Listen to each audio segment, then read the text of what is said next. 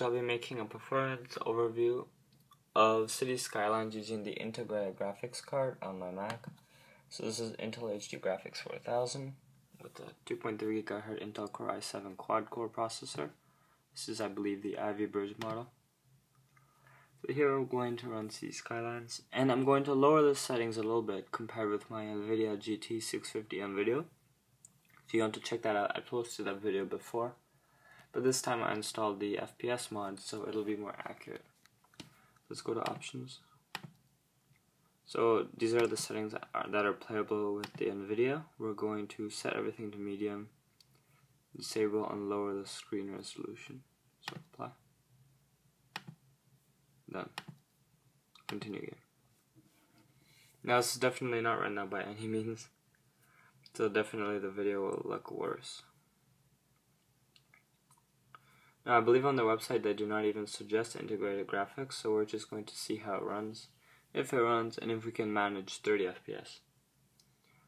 Because I find 30 FPS to be decent, especially because it's a city game. It's not like an FPS shooter or anything. You can take your time building stuff.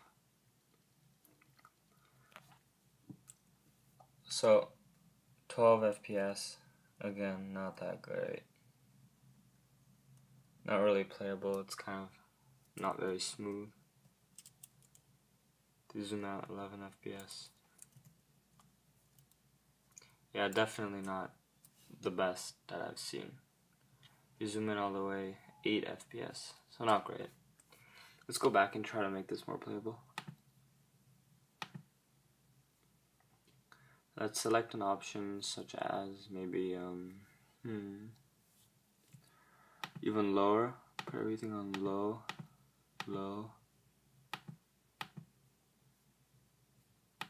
and resolution on 840.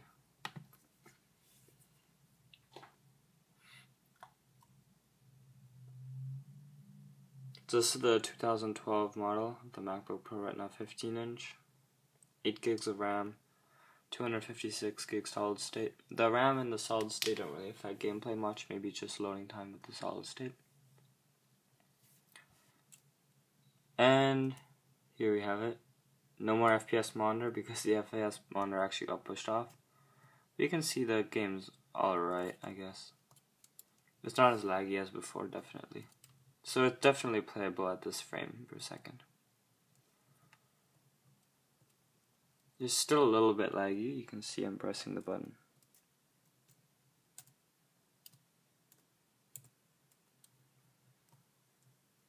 But overall, I think this is a playable setting. So to conclude, if you want to have Intel HD Graphics 4000, you'll probably want to lower your settings all the way down. And maybe the game isn't that recommended because the graphics are definitely quite bad at this resolution. So I hope you guys enjoyed this video, and thanks for watching.